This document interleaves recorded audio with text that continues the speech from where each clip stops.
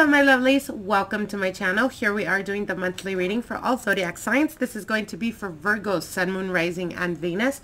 I want to wish you a happy holidays for all of you Virgos out there. I hope that you guys have the best time in the world. Hope you guys are staying safe. How are you doing, my lovely Virgo? Let's get into your reading. Let's see what's going on for you guys for this month of December 2020. Now your first card here is the Hermit card. Your next card here is the Strength card. Wow, we have two major arcanas, the Five of Cups and the Judgment card. All right, Virgo.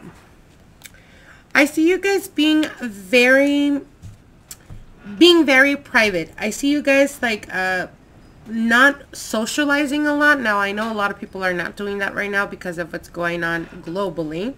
But I see you guys very like focused towards, for some of you guys, this could be focused towards goals. This could be focused on your work. This could be focused on goals that you're trying to achieve.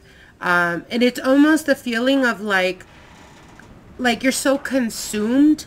For some of you guys, you're so consumed with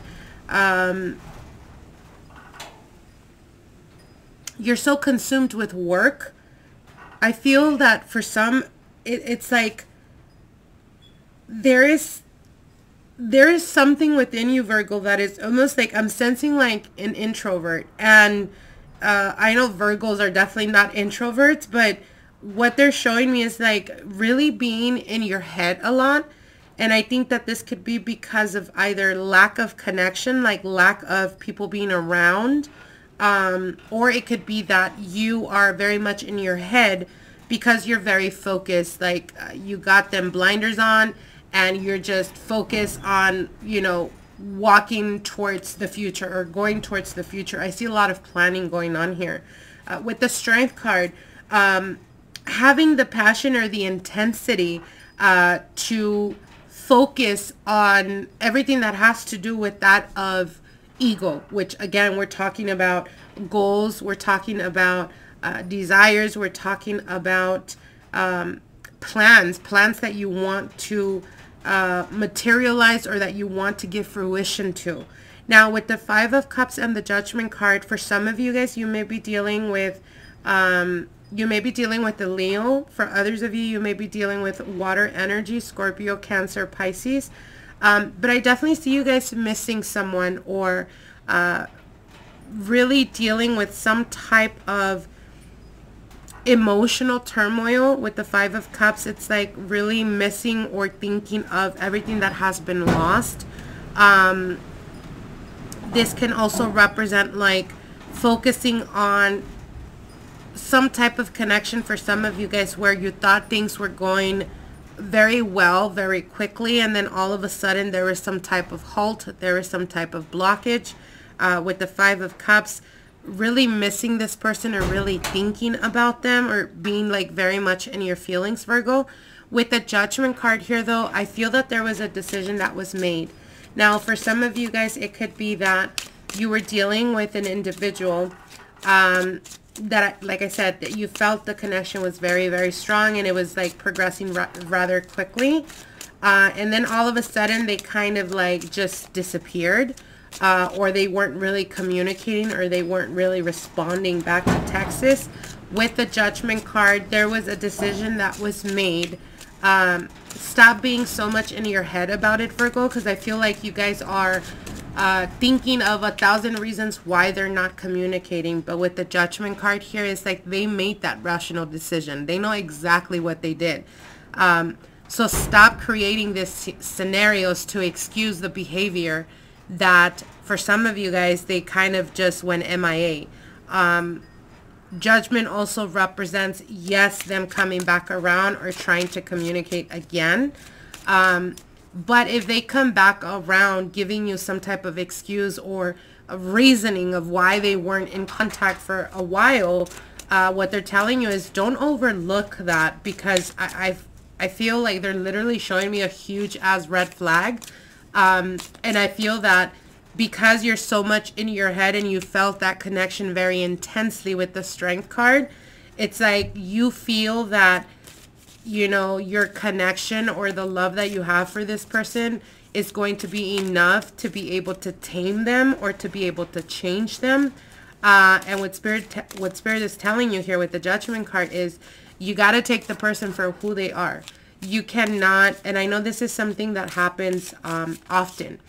When we're getting to know someone in our heads, especially if we're very attracted to them, in our heads, we kind of create this version of them where we think that they, you know, they're so amazing. So that means that they have to be amazing. Without really knowing the person when you're just in the process of getting to know them. So you kind of fantasize about what can happen or what can come from that connection, but it doesn't necessarily mean that there's truth to that. Sometimes it has more to do with the, you know, expectations that we have. And then you find out, you know, as you communicate or as that connection progresses, you find out that they suck at texting back, or they go MIA, or they're, you know, trying to just, you know, do them. And whenever you pop in their head, that's when they reach out to you and that type of thing. So what they're telling you here is, if there's red flags there, Virgo, take them for what they are. Don't excuse that type of behavior. Now, the Five of Cups next to the Judgment card, again, does represent making a decision. For some of you guys, this could have been you that decided to walk away because you did see those red flags.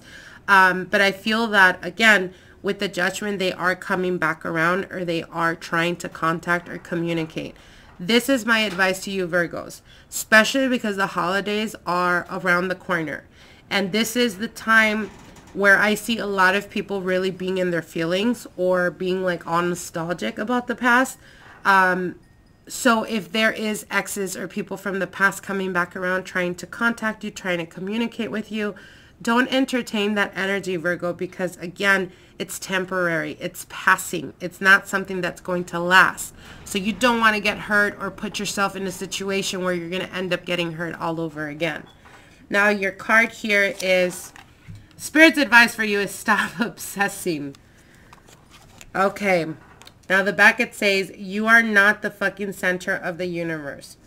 I feel that this is not for you, like the message, you're not the fucking center of the universe. I feel that this is the energy of the person you're dealing with. They can have some type of ego, eccentric type of issues, or it could be a person that loves a lot of attention, which is why they get distracted, or which is why they are very flighty. And what they're telling you here is stop obsessing over this person. There's something about their behavior or their attitude that you're not really either catching on or you're not paying attention to, and you're kind of ignoring it because you really like this person. But like I said, if they're not being consistent, don't waste your time, Virgo. All right, my lovelies, I hope you guys enjoyed this reading. I hope it gives you guys some type of insight, and I want to wish you guys happy holidays. Take care, and we'll see each other soon. Bye.